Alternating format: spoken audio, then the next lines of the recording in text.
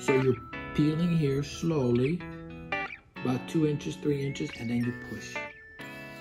Peel, push. So you grab it here and you go like that, 1, and then you use your bubble pusher.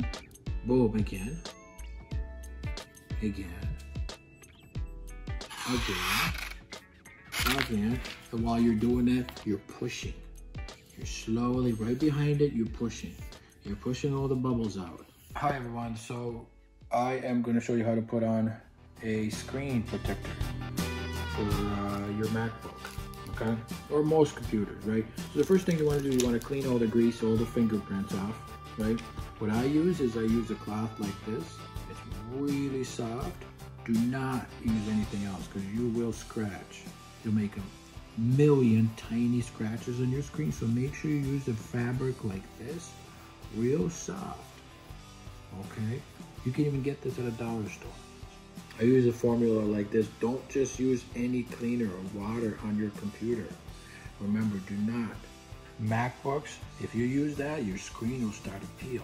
You'll start seeing scratches and you'll start seeing kind of watermarks on them. And on, as you can see, there's nothing on it.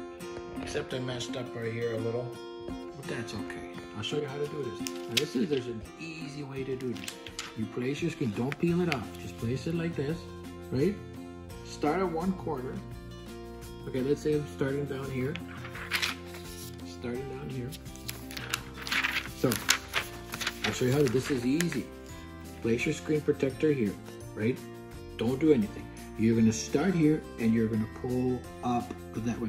What you wanna do is you don't wanna pull all the way up.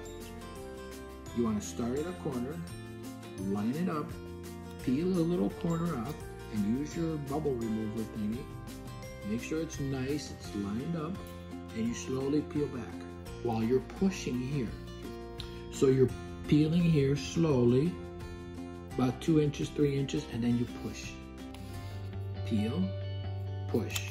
So you grab it here and you go like that, 1, and then you use your bubble pusher. Boom, again, again.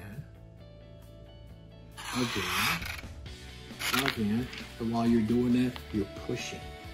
You're slowly, right behind it, you're pushing. You're pushing all the bubbles out. All the way up like that, all right? It's easy to do. Once you're done with that, you go to step 2.